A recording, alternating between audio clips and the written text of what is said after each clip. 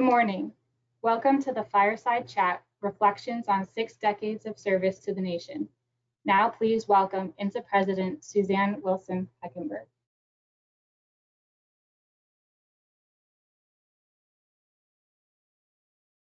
Good morning and welcome to our program today.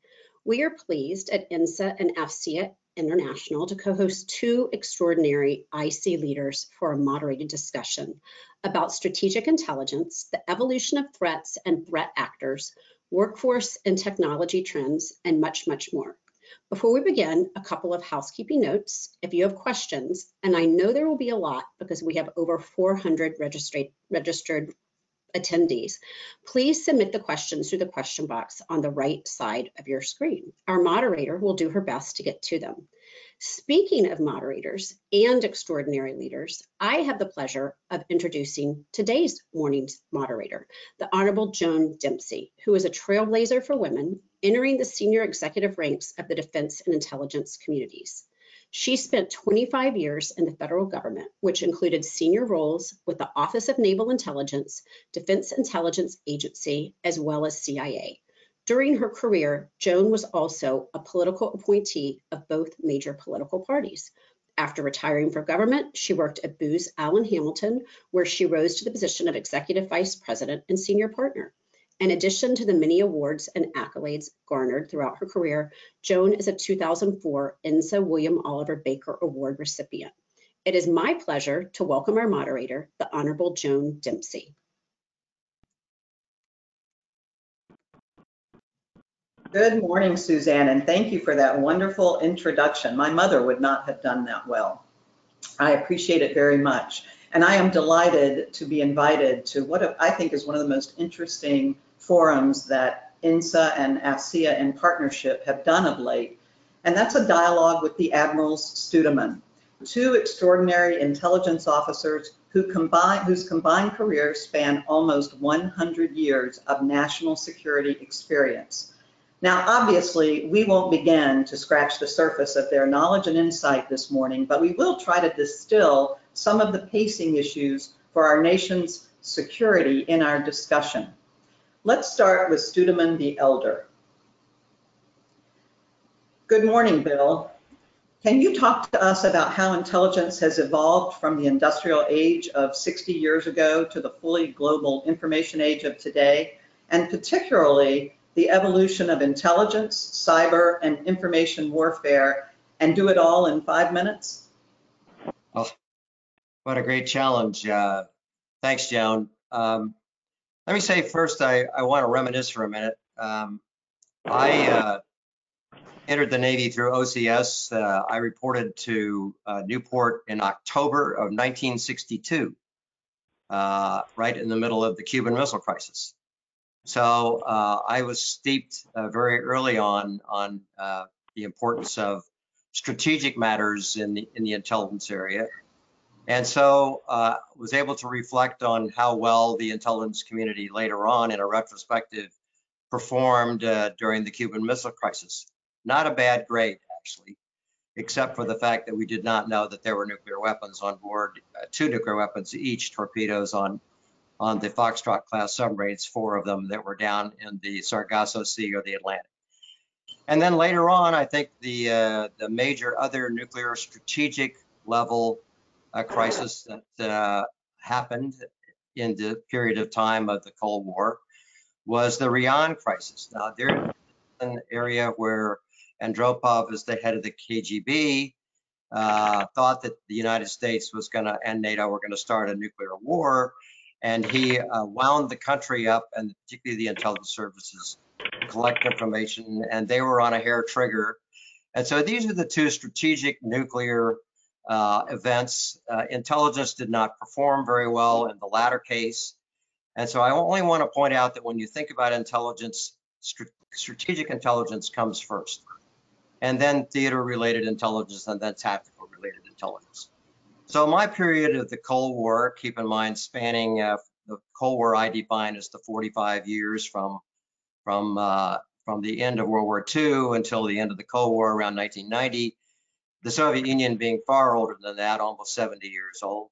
watching the Soviet state with the high focus which the intelligence community had during that period of time, watching it move from obviously a very threatening power in virtually all dimensions to where it deteriorated toward the end of its life and finally collapsed in the 1990 period as the modern world essentially encroached on them, as essentially the West outpaced them. They knew it. A lot of that reflection, I think, was in what was happening in the context of defense-related relationships, but there were technology-related relationships, whether it's space, threats to the homeland when Reagan, who was a major factor in the collapse, declared Star Wars and a sense that the Soviets could never catch up. And so now we're living with the reborn imperial state, Putin, all the things that are going on around the Ukraine experience. A very dangerous time when, again, the nuclear threats are back, essentially stated and prognosticated by lots of people. We're living in an era where the whole issue of nuclear deterrence has changed its factors. We're living in the information age now. I come out of the industrial age where the relationship between industry and government was defined in a certain kind of way.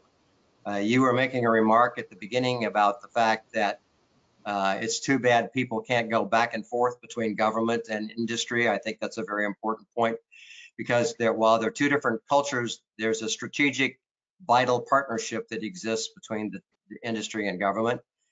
And we learn a lot of lessons when we leave government and go into industry that we wish we knew before. So I'm glad we're going to talk about that factor a little bit later. The government-industry relationship is critical to the strategic posture of this country, and it's critical throughout all this period that you've talked about. When we move from the industrial age effectively into the information age, the cyber age, the AI age, all the new buzzwords that we have to deal with today, and trying to define how intelligence is attempting to do its business in this particular time frame.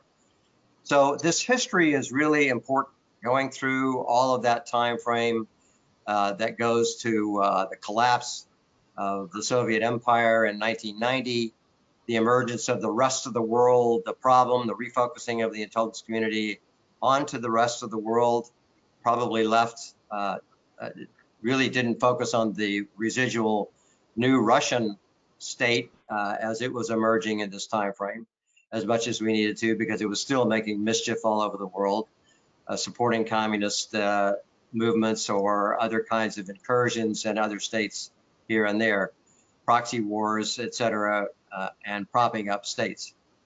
So we move into this new information age where there's restructuring going on our side, very important factors related, but we also move into the global war on terrorism.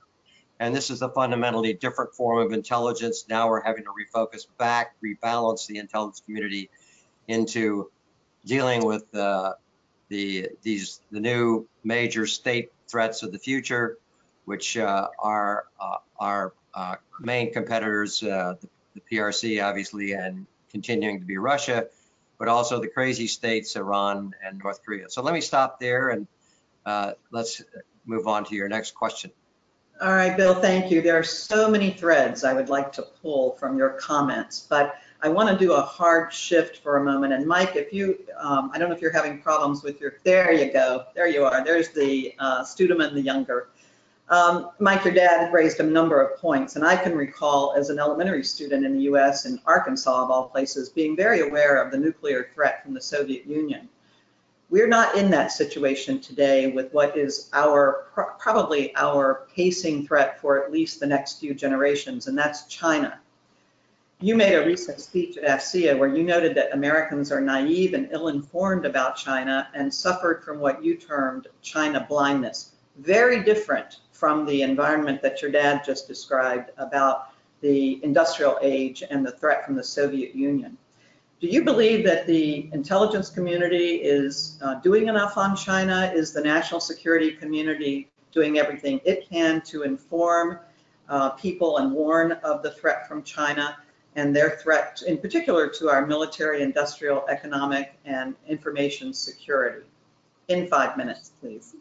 Yeah, thanks, Joan. I appreciate being a part of this. And I think these are really worthy topics. I do believe that we have not had conversations with the country about the full expanse of the China challenge to the United States and our allies and partners. There's a lot of quiet work going on inside government. There are decisions all the time that you will see in the news that allow you to, in a sort of an event by event way, get a sense that somebody's doing something about the China issues, the latest being restrictions on technologies for equity venture capital firms in key technologies related to AI and advanced semiconductors and things like that.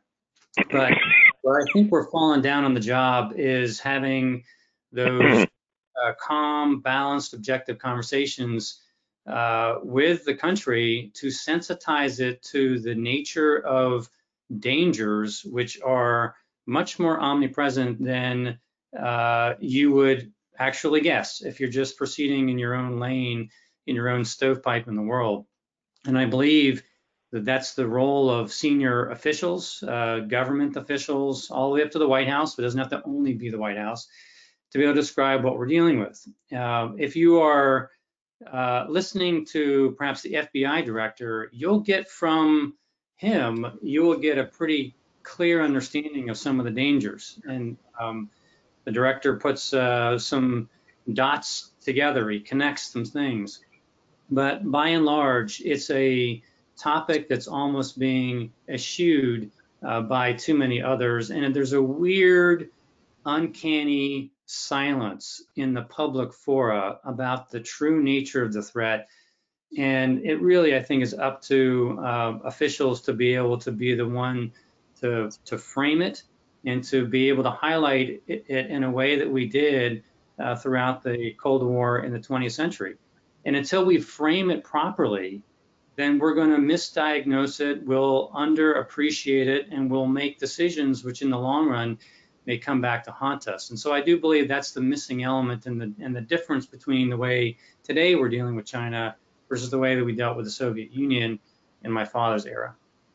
Yeah, it's an interesting challenge for us because we typically take threats seriously only after they're, I'm talking about we, the collective body politic, the collective intellectual community inside the US, only take issues and really get serious about them after there's been a crisis. And Bill, you referred to two crises that I think really energized people around the Soviet Union. I hope that Taiwan is not going to be the crisis that makes the body politic come together and be serious and united about China. But I do have that concern.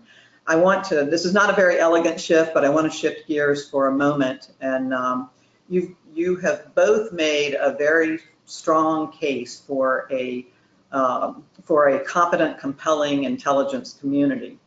Next year will be my 50th year of having a security clearance. And one of the biggest changes I've seen in those 50 years has been the role of industry. Industry during the industrial age built satellites, provided bandwidth, sensors, did a lot of things that were very important to our community and to our national security. But what we've seen in the information age is that industry is now permeating all aspects of intelligence. Although we are outsourcing a lot of the previous industrial intelligence capabilities to the commercial industry. I'm very interested, and Bill, I'll start with you, where you see industry going in the future as we mature the information age. And Mike, jump in if you have something to offer in this too. Well, let me just say, first off, going to a high level, industry is critical, strategic.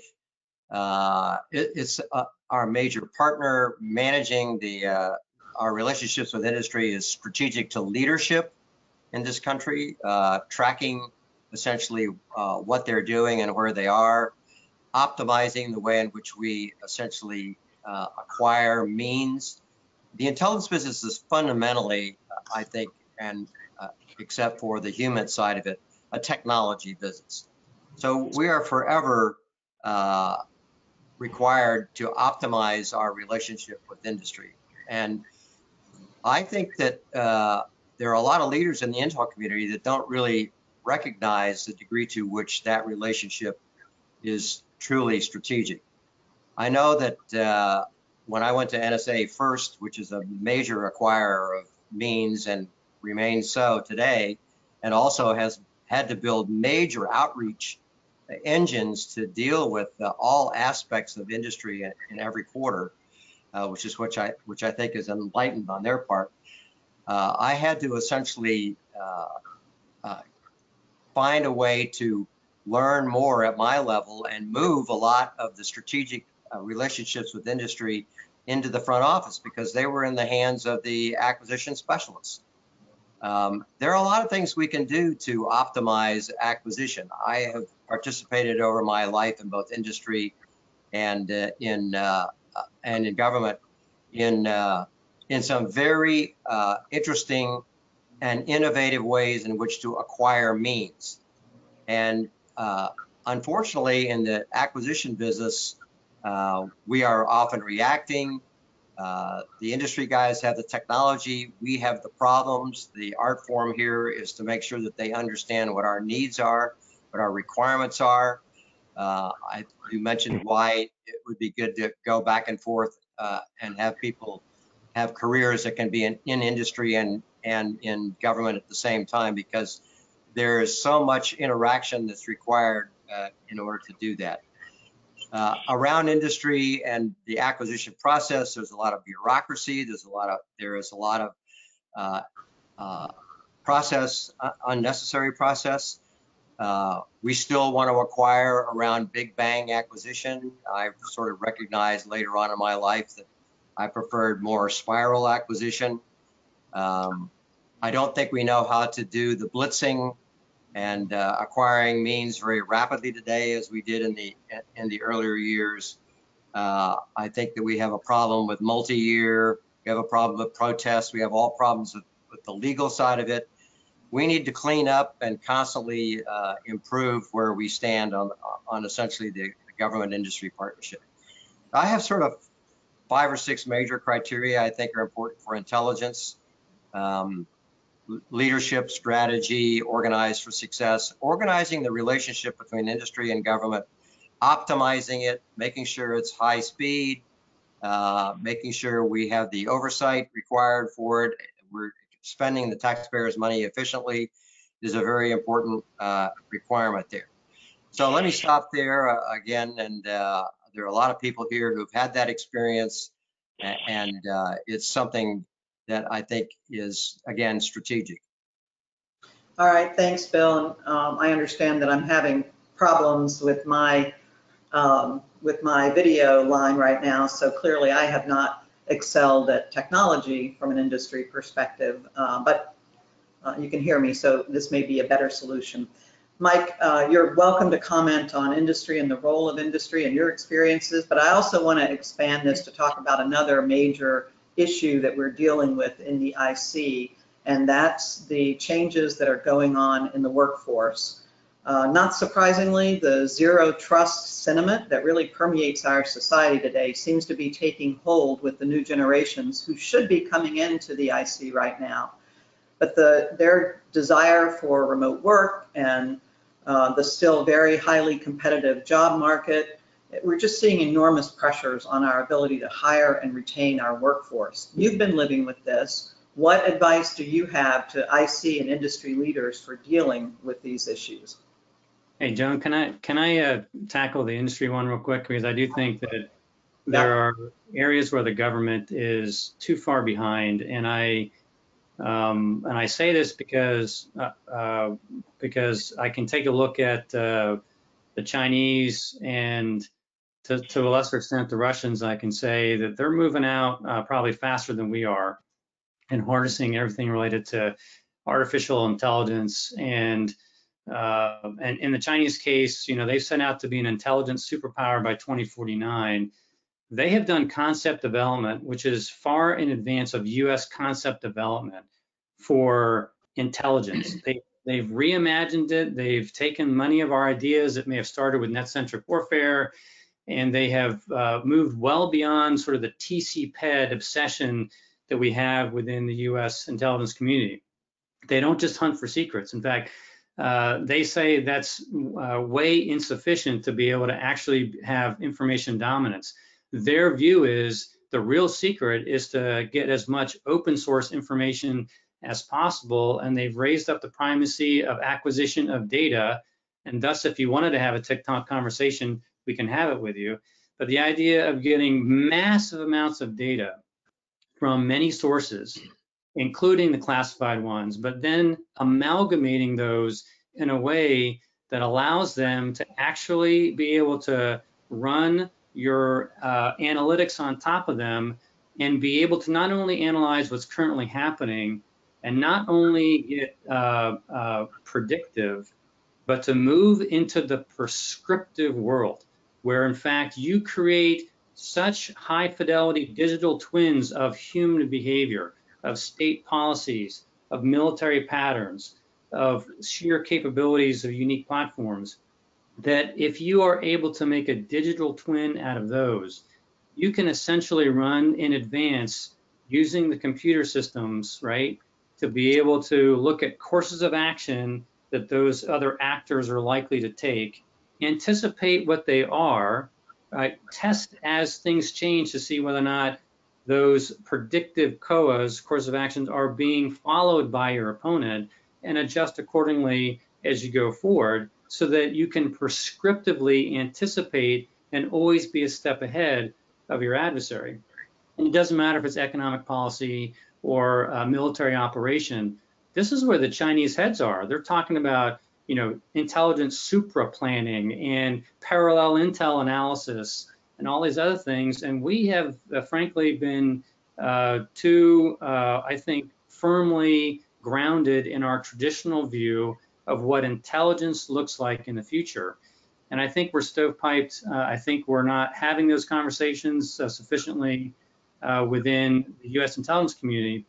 So for those who actually have access to the technology, know what we can really do, I think the industry can help push some of these concepts forward so that busy people in government can see how it all hangs together, and we can really reimagine what we're going to actually need to do or will fall behind an opponent that has a different plan for how they intend to use that information. So Joan, just to jump in for a second, I think Michael's got something going here. To me, the issue, my big factors for considering where we are in the play relates to leadership. I think leadership needs to be looked at in terms of our ability to move down the road, to have strategies for this, to organize for success. I still think we have a problem making the proper adjustments here, to properly resource, but most of all to essentially do the governance, the strong governance required to move ourselves quickly. We're just not moving at the rate at which our adversaries are pacing. And so we have got to wake up somewhere along the way, and this awakening seems to be slow in coming. And so again, I think the intel community could lead the way, but it's going to take a lot of effort, and it's going to take a lot of, I think, outside actions to drive. I think that we're learning a lot in the Ukraine operation that's relevant here, but again, our pace is not quick enough. Yeah, I want to, because I did get a question from Nicole Pilkus of the NRO, who asked, do you think that the U.S. approach to strategic intelligence has changed from the Cold War to the global war on terror to the great power competition? I'll summarize your comments and say, no, you don't think it's changed enough in terms of how we are doing intelligence today. Is that correct?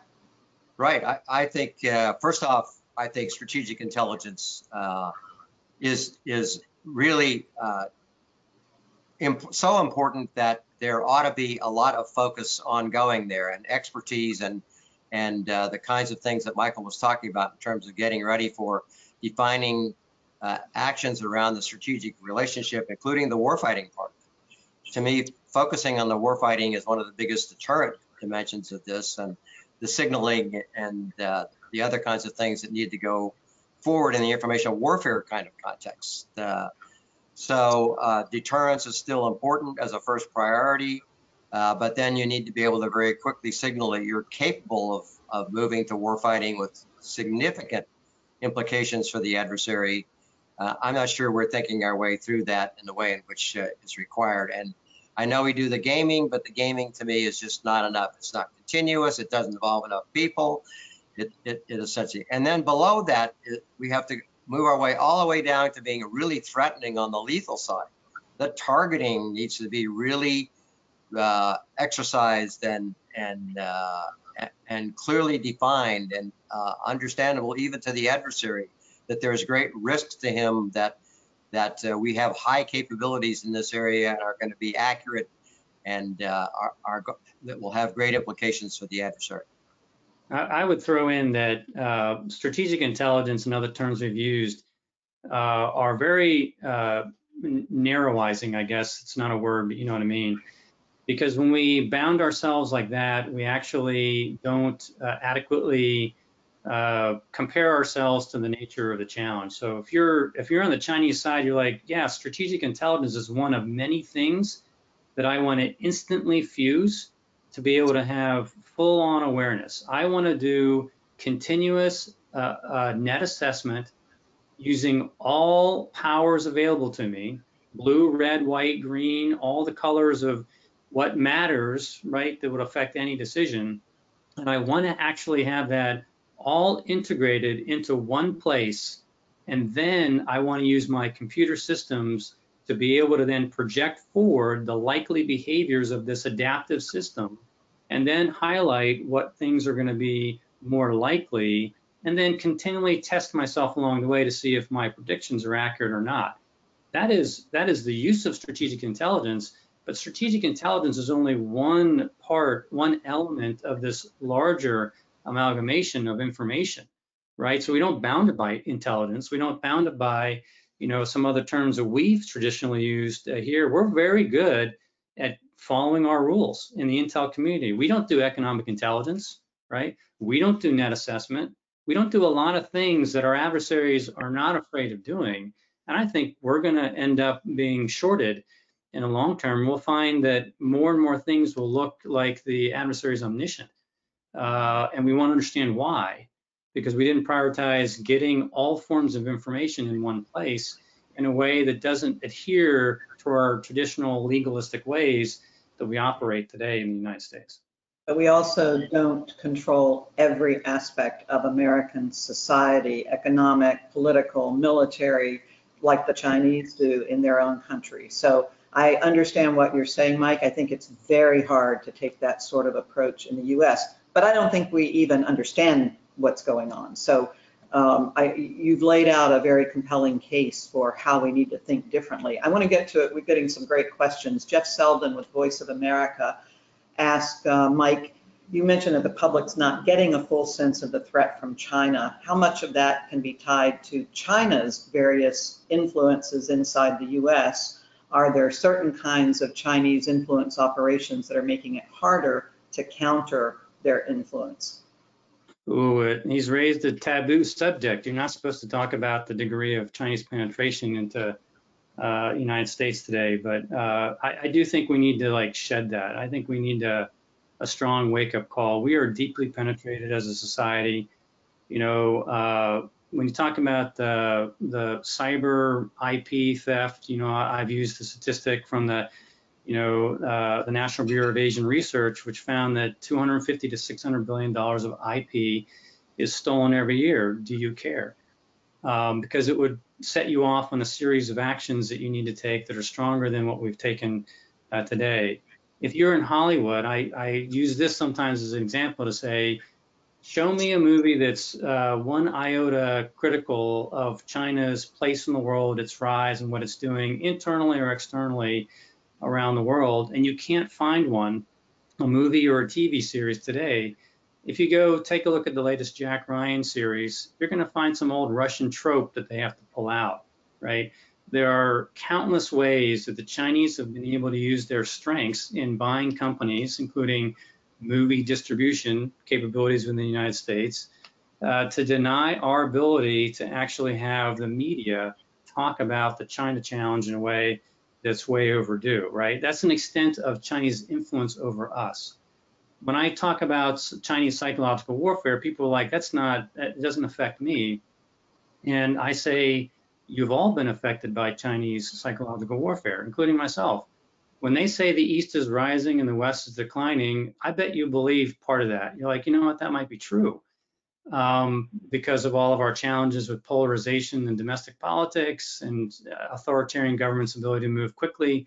And so it's a question mark probably in your brain, and that's delivered to you courtesy of the Chinese to cast doubt in your own belief, in your own, and confidence in our own system of governance and our ability to prevail in the long run and protect the international system. The Chinese media presence globally is awesome, and it includes penetration, deep penetration in our own country. So anyway, I would just say the examples keep going on, and this is once again something that I think most of America is ignorant about, and they don't have to be, but we're not doing a good job of giving them a sense for how much China is inside the wire within the United States. All right, thanks, Mike. I think we could do an entire session, maybe a week, on just that topic.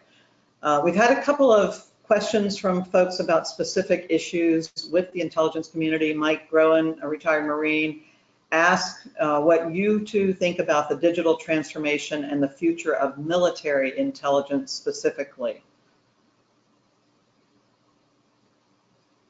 So, can you hear me? Yes.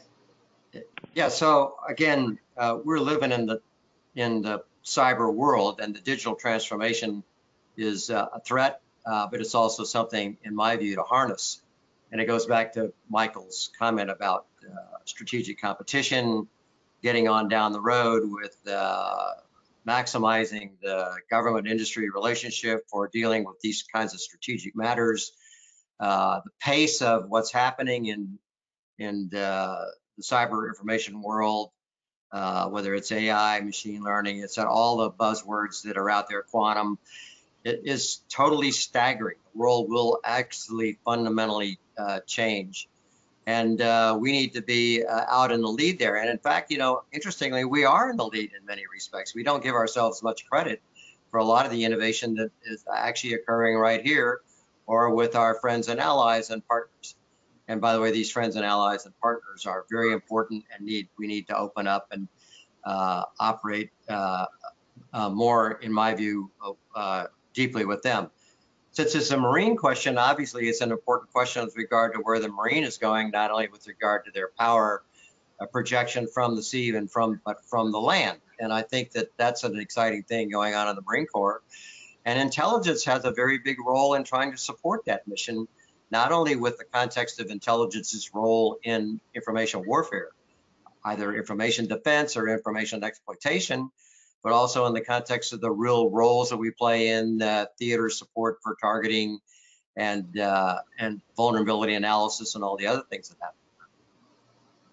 Yeah, Mike's he's the one that should be mic'd up and giving sort of the view there as the former lead of the JAIC working artificial intelligence for the Defense Department. So there's nothing we could say that would add to his knowledge, but I do believe that he's right, that we have talked about our transformations. Our strategy documents are phenomenal. They actually say everything that's true. Where we sometimes stumble is in the execution and implementation of those very strategy documents. We can't exhaust ourselves on writing those and then sort of fail to deliver the complete capabilities that we need. And in the military, I would just say that we still have an inordinate amount of money that goes into the platform world. And you can, if you judged us based on sort of digital transformation, you know, there's a lot of investment and capability going to automate our targeting process, to do fusion, to be able to do analysis in ways where we have machine aided And so it's there, but not sufficient to task today.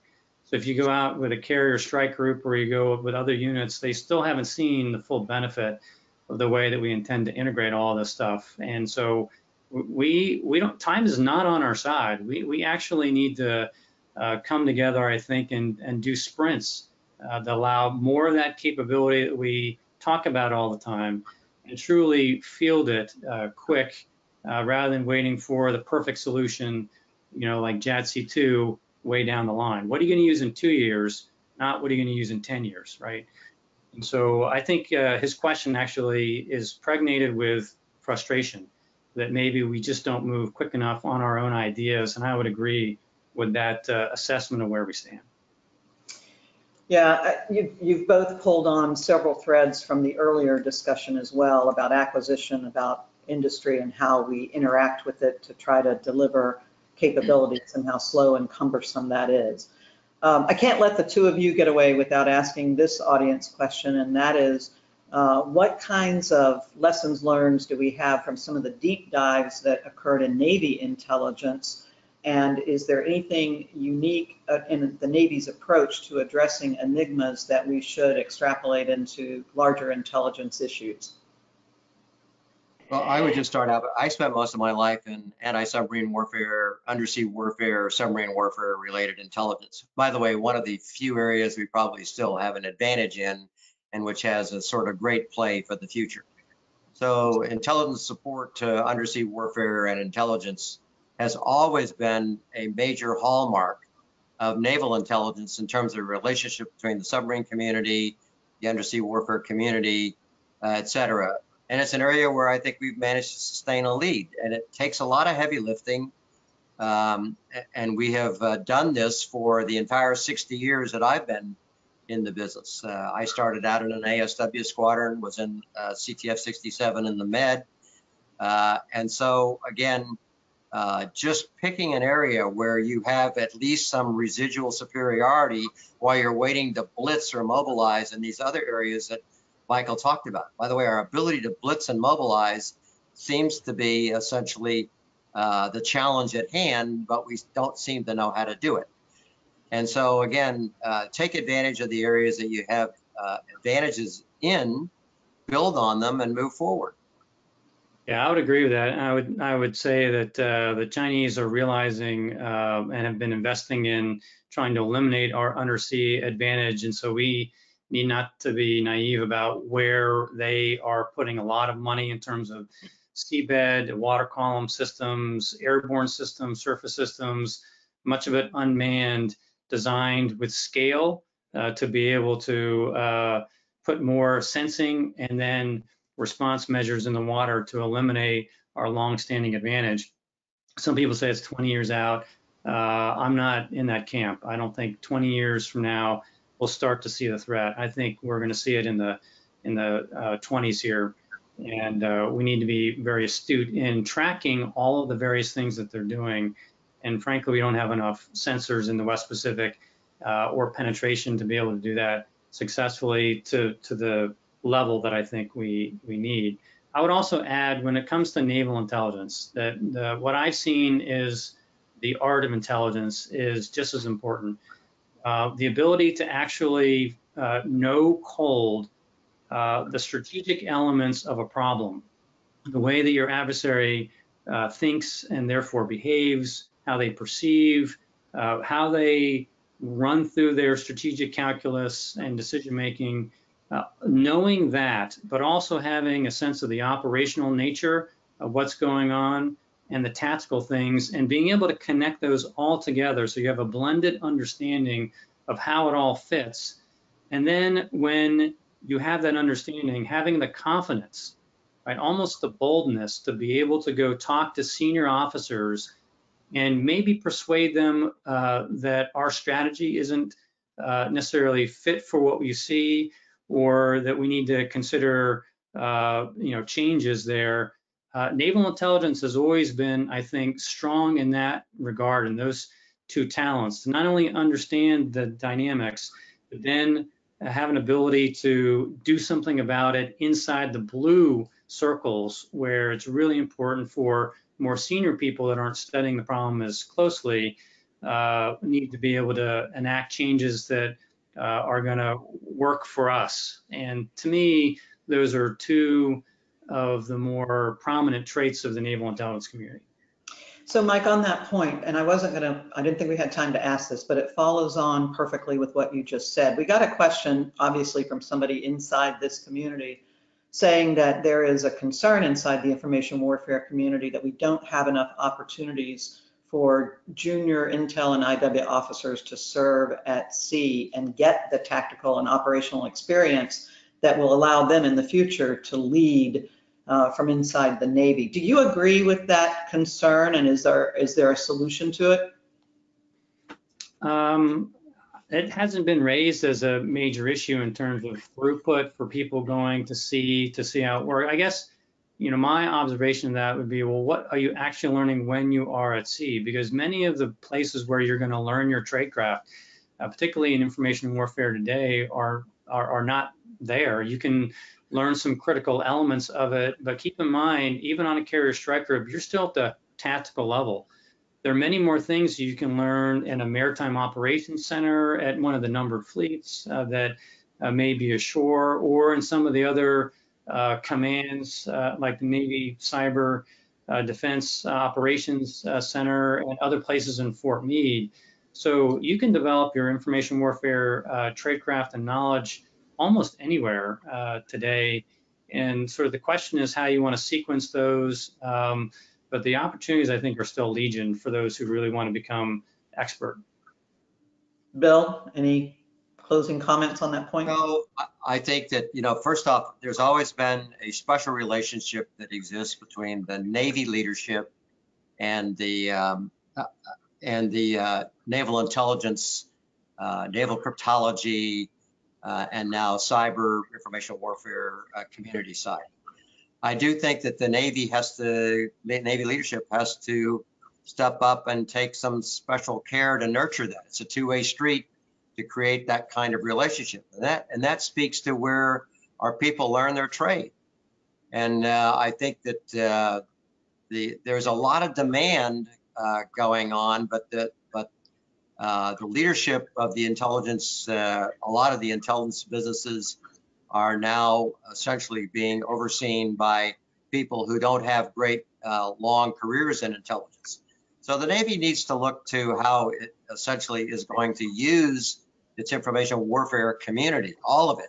All of those communities deal with threats, whether it's intelligence or cyber or information warfare, or whether it's communications, IT, weather, oceanography. These are the threats of the future.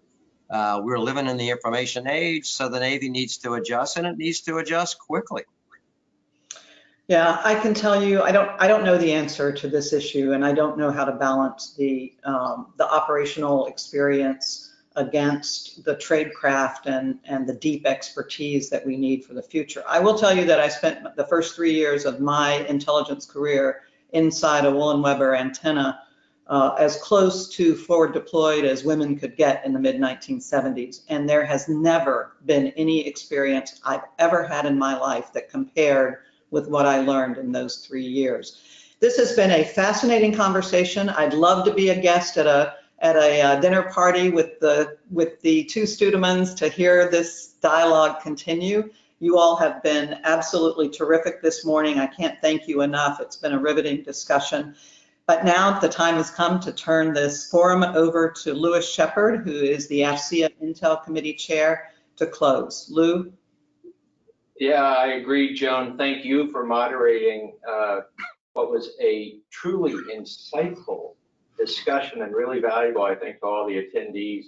On behalf of AFCEA and INSA, I want to thank both admirals, Bill and Mike. Thank you so much for sharing the time. I agree, Joan. I think we all need to spend a long Thanksgiving weekend at the Studeman household listening to a protracted discussion of these topics. To our audience, thank you for logging in. When this webinar ends in just a moment, there'll be a survey option that pops up. Please take that survey and answer the couple of minutes worth of questions. Let us know how we did and what you'd like to see in further conversations from AFCEA and INSA. Thank you all so much and have a wonderful day.